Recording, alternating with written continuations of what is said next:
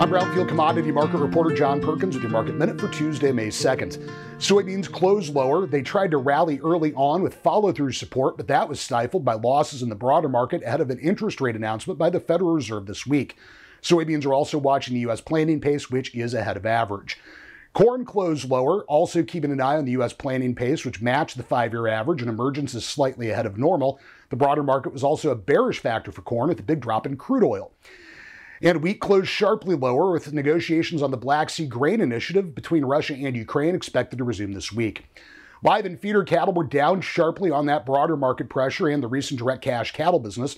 Direct trade was light during Tuesday's session, but lower than a week ago. Hogs did manage to finish mixed on spread trade along with the steady to lower cash and higher midday move in pork. With the market minute for Tuesday, May 2nd, I'm Brownfield commodity market reporter John Perkins.